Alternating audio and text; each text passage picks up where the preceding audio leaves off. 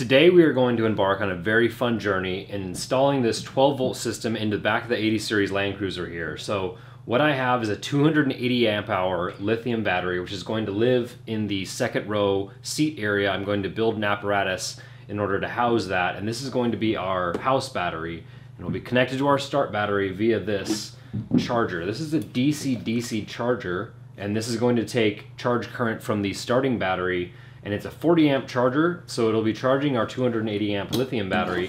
We're going to use this for all of our accessories, our fridge, our lights, heaters maybe, diesel heater, all of the above. Today we're going to be working on installing an apparatus that bolts into where the seat bolt holes are and build some sort of a framework so that we can mount all of our accessories where we want them and we can see everything, kind of like Shawno's and 4-wheel drive 24/7 setup that he used to have in the back of City. I'm kind of copying a little bit of what he did there, but of course this is all custom at this point, so we're kind of embarking on unknown territory. This DC-DC charger is really cool because it actually has a reverse charge function, so in case your start battery gets low, you can use the current from your lithium or house battery in order to charge your start battery.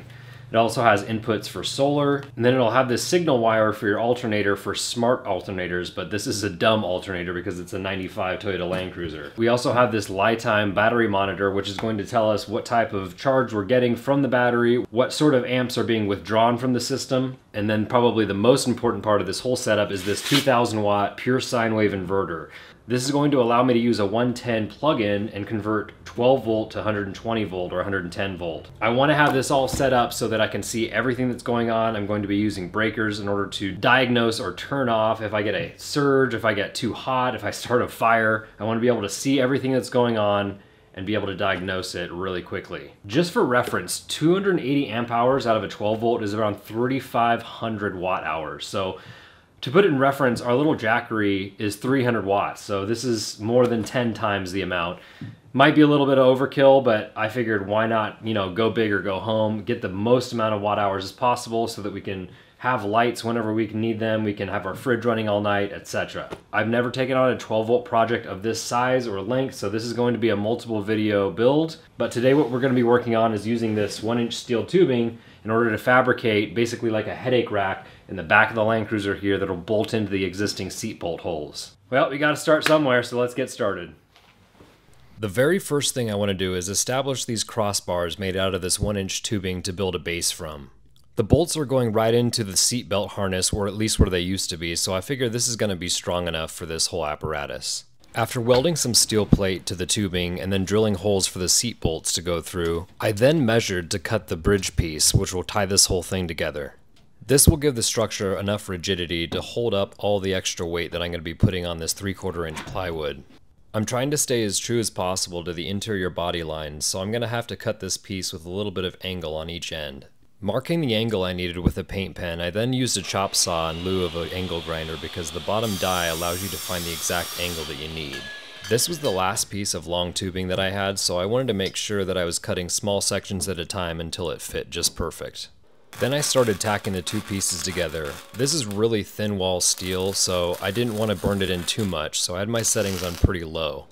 I used sort of a pulse technique so that I wouldn't burn any holes through the thin material. I think it came out looking pretty good, and I'm about ready to assemble the piece of plywood onto this scaffolding. Clamping the apparatus to a piece of 3/4 inch plywood, I used a jigsaw to get the exact measurements. I think this thickness of plywood is a perfect amount for bolting accessories to with a 1-inch screw or whatever type of hardware you need. I could only fit 4-foot by 4-foot pieces of plywood in the back of the Land Cruiser, so it's going to create this kind of empty looking space on each side, but I'll just have to live with it. The biggest elephant in the room is that, yeah, I'm going to be losing my second and third row seats, but in this case, I think the trade-off is well worth it.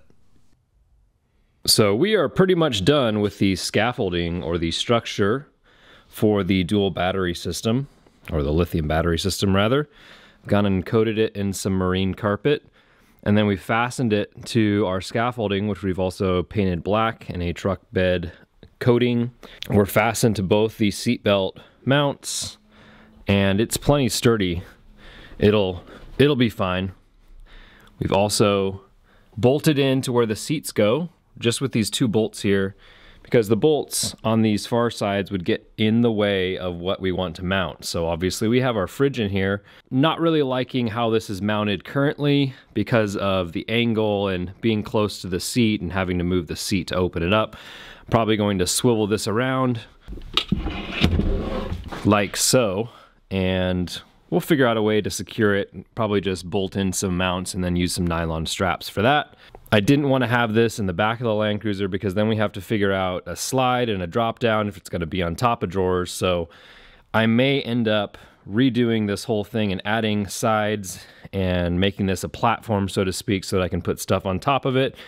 But then you have to figure out a lid for that as well just to open it. But what we're focusing on now is installing this DC-DC charger. And this is from Lithium as well, and it has some really cool functions as I showed you earlier with this reverse charge. You can select your type of battery. We're obviously going to be using lithium.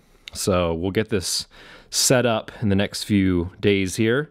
Comes with your Anderson sockets for your solar, which we will use. This is going to be the lead going to this lithium battery. And then this is what will come from the battery. So as you can see, I've already plumbed in a 6-gauge wire going to the back. So this will be going into the input on this, and then the output will go to the battery, obviously. I'm going to wait on some bus bars to arrive for our ground and our power. I actually routed this really clean, just pulling up all the seams here.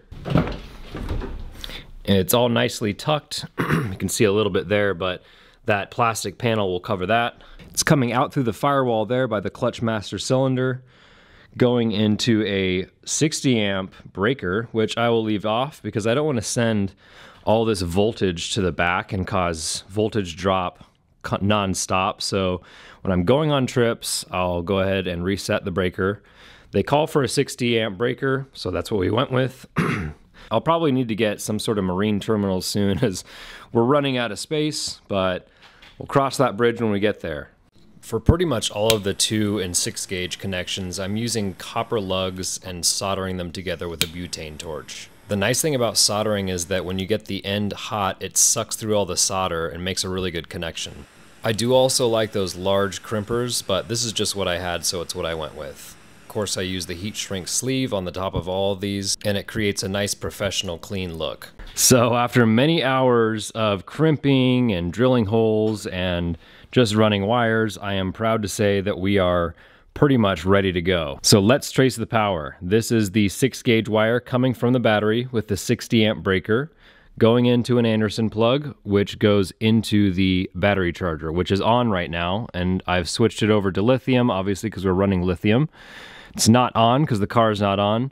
There is a blue wire here that you'll need for a smart alternator, but our alternator is dumb, and this is the output wire. So again, going into another Anderson plug. I've tucked all the wires behind, and I'll show you that in a minute, just to add a little bit more cleanliness, even though this doesn't look really clean right now. This output wire is going behind and into this 50 amp breaker, which goes to the battery. So that will charge the battery. I've fastened the battery to this board that mounts to the seat bolt holes with 3 straps, 2 going over top and then 1 up front. It's nestled right up against this back plate. And we had to cut a hole in this plastic piece in order to fit all this. I could have done it cleaner, but I just want to get this thing running and see how it works. The last wire coming from this DC-DC charger is for this solar input, which I have verified that it does work, but it's not really sunny out here in northern Idaho in February. So this is the battery monitor. So I'll turn that on in a second here, but I've routed the wires through the back for this inverter. This is a 2000 watt sine wave inverter. And we've run all of our grounds into this bus bar as well as our hot leads into this bus bar for the positive. And then this is our shunt. So the shunt is connected via these small little wires here to the back of this battery monitor, which again, I just routed through the back. So we have a big ground wire coming off of the bus bar to the P negative terminal, and the B negative terminal is this big wire which will be connected to the battery itself. So theoretically, if we touch this to the negative, we should get everything to light up. So let's try it. All right, so I've loosely connected the negative terminal onto the battery, so everything should be connected. We have our battery monitor on, which needs to be calibrated. So we're gonna do that next. but it's not drawing hardly any wattage. These things run on almost no battery. The inverter is off, but we'll kick it on here. Inverter is on, and it turned on the light for this battery monitor. Looks like the inverter is drawing 6 watts just to be on. There's a little discrepancy in between the voltage on the inverter, which it's reading 110 volts and 13.4 volts, and we're reading 13.2. So we need to set this up, which means that we need to fully charge the battery and then tell it the parameters, which is 280 amp hours. And then when it's fully charged, we'll discharge the battery, and then that will calibrate this system and then give us our accurate reading as far as the percentage. You can see right now we're running negative 0.4 amps, which means that the inverter is taking away from the battery. You can see indicated by those downward facing arrows that we're taking power away from the battery. Now, if we turn the inverter off, then it's basically just homeostasis. We're seeing the wattage drop for what it's being taken away. The backlight dims, and then we're back to 0. This, again, doesn't take hardly any power to run this little monitor. So you have to kind of fasten it in some way. I just used another piece of board and then drilled out from the back in order to run that wire into the shunt. And then, of course, there's a little positive wire going to the bus bar to power the shunt or to power the battery monitor. Let's show you the back. Not super clean, but I've just ran a bunch of wires behind here in order to gain a little bit more cleanliness again on the front, and just use some little fasteners in order to keep the wires tucked and keep them from moving and hopefully not coming out. Lots of plans for the back of the Land Cruiser here with the drawer system, and I'm still trying to figure out whether or not I want to put this fridge in here. There is plenty of room, so I'll probably end up doing that. I want to be able to build another box maybe right here too to keep all my charging accessories, cords, cables, batteries, because when I'm out filming, I have a lot of electrical demands for recharging. I've also ran a 2-gauge wire going from the negative bus bar into these seat bolt holes that I've fastened this whole board onto, so it's grounded the chassis. But this positive wire is a little bit too long, so I've ran out of lugs. I'm going to head to the hardware store and get another lug so I can shorten this and make it look a little bit cleaner. But that'll give us an opportunity to see how much this thing charges with the alternator on, the vehicle running. So let's start it up. So the battery is charging now. We can see from the DC-DC controller, and we can see that we're jumping up 480, 500 watts, 550 watts. So this thing, if I'm doing my math correctly, is definitely charging above 40 amps. So we're gonna drive this around a little bit and see how much charge we get out of this just from driving around town.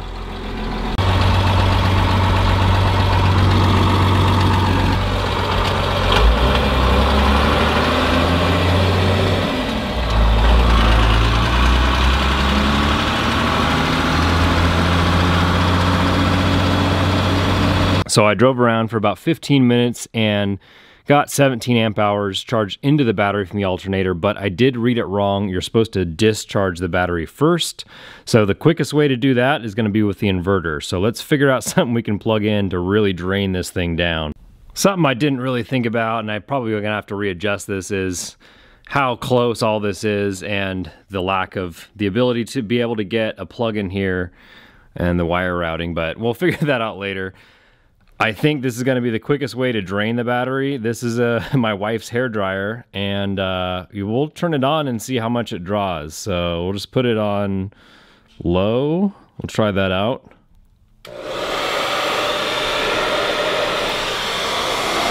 It says it's drawing 1,000 watts, 1.1 kilowatt, 100 amps. So that's going to drain it pretty quick. We'll keep this on and monitor whether or not these wires get super hot. I feel like this is gonna take forever, so let's turn it up to high. And we jump to 1,300 watts. 1.5 kilowatts. That'll drain it. Well, we've been running the hair dryer for about an hour and 8 minutes now, and the inverter is starting to chirp and make this really loud noise. I actually should read the manual and see if that's damaging it or what. So I would assume we're getting pretty low. You can see here we're at, you know, it's gonna say 0 because we haven't calibrated it, but I'm trying to run this all the way down so that we know where 0% state of charge is. All right, so we presumably ran this down all the way to no state of charge, or at least it won't power any devices from the inverter.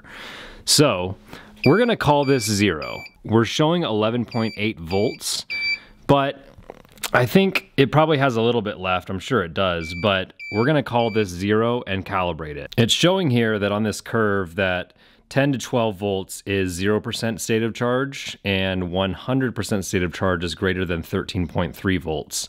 They send you these batteries at half charge so that it's safe. They tell you to, you know, recharge it to get it up to 100% and keep it there. But the nice thing about lithium batteries is that you can bring them down to 0% state of charge like we are now, and it doesn't damage it like lead acid batteries do. So let's set this thing up. It says to discharge battery system until it stops working like we did, put aside for 30 minutes. So we'll wait 30 minutes and then we'll hold the down arrow on this when we get back. So now that we waited for 30 minutes, we went down to where it wasn't even reading the battery. I wasn't showing any voltage, but turned the truck on and it did start charging it. Charger's working, so let's see what parameters we can set here. So we press and hold that key and that gets us into this menu, and we're gonna set it to 280 amp hours. All right, so now we should be able to go ahead and drive this. We could use the solar panel if we had sun, but we don't have sun. So we're gonna go ahead and drive this and see, driving for, we'll set a timer for 30 minutes and we'll see what the state of charge is after that. So I only ended up driving around for about 20 minutes and it drew it up to 8% charge. So I'm guessing that it's gonna take about 5 hours to charge the battery full from complete dead, which is kind of what I expected. 3,500 watt hours, 500 watt charge, and it, you know, has solar too, so I'm not too worried about the amount of time, and I'm not going to be using the full watt hour of this battery all the time when I go camping. I'm not going to be running a hairdryer. So I've also put the caps on the bus bars and then installed a little 12 volt socket, cigarette socket, to a Blue Sea fuse panel. So I haven't wired that into the bus bar yet, but that'll allow me to charge my accessories, and I could actually run the fridge off of that too. But I'm really excited for the ability to use this 12 volt system overlanding and all the different possibilities that it offers. Another cool thing about this come and swap is the charging system that comes with it. This is a 120 amp alternator compared to the 90, I think, that came on the Land Cruiser, maybe 95 or 100. But you can actually get an upgraded 200 amp alternator, which wouldn't change anything in my setup because I'm just running a 40 amp charger. I could upgrade, but that'll be plenty for my demands, and the price was good. So all in all, with this setup, I'm into it for about $1,000. Lifetime did send this battery to me free of charge, but I did purchase all of the other charging components as well as all the hardware, the wood, the marine carpet, etc. But it's better to take advantage of your alternator. If you have like some sort of a jackery or something like that, you're still gonna need a way to charge it. Some people may not need to charge it. If you buy like a 2,000 watt jackery or Blue Eddy, you can just bring it with you and use the charging for the time that you're there. But I like the ability to make use of my alternator and diesel basically to charge this battery and get the most out of the charging capabilities. Another cool thing we're gonna try in a later video is to try and use this welder with this inverter. I'm not sure if it'll have enough power in order to lay some beads down, but I definitely wanna give it a try. And if it works, like, this is essentially a welding rig now. I could go work on the pipeline. Just kidding. This is just a flux core welder from Harbor Freight. But I think it's gonna work, but that's for a later video. Well, I think that's a good spot to wrap this video up. We now have an awesome 12 volt system in the back of the Land Cruiser. I'm gonna make use of the space where I'm sitting now. I had originally thought of putting a fridge here, but I'm not gonna be able to package that the way I want. So I'm gonna end up building like some sort of a toolbox, or I don't know, some sort of modular drawer system or something like that. So anyways, thank you guys for watching. If you have any questions, leave them in the comment section below, and we'll see you in the next one.